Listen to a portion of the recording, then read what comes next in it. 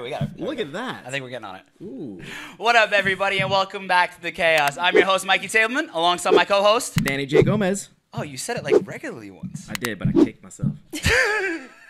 I mean, all right, cool. It's an impressive feat if you know I can't move my feet.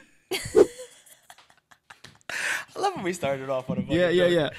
Today on The Chaos, we have social media director, content creator, cover model. She has her own swim line. Yo, this girl does everything, and she's cool as can be.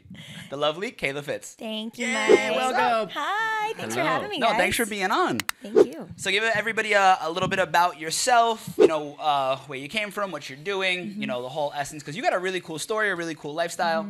Yeah, I feel like every time someone asks me, like, tell me about yourself and what you do, I'm like, Just do I, disappeared. what do I do exactly? Right. Remind me. Right. No, but I started out in the modeling industry. I was doing like swimwear competitions in Florida. And then this agent found me and asked me if I wanted to do this it was called the Hawaiian Tropic pageant back in the day. Oh, I remember that one. Yeah, it was a big one. It was a big deal. Yeah. Like, 10 years ago.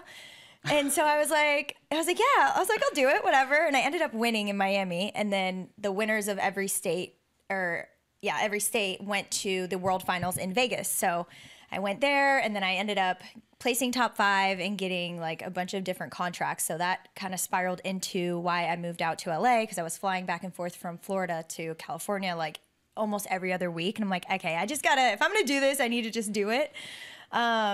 So I quit school and moved across the freaking country at 22 and signed with an agency. My first job I booked was with Skechers, and then it just kind of kept spiraling from there.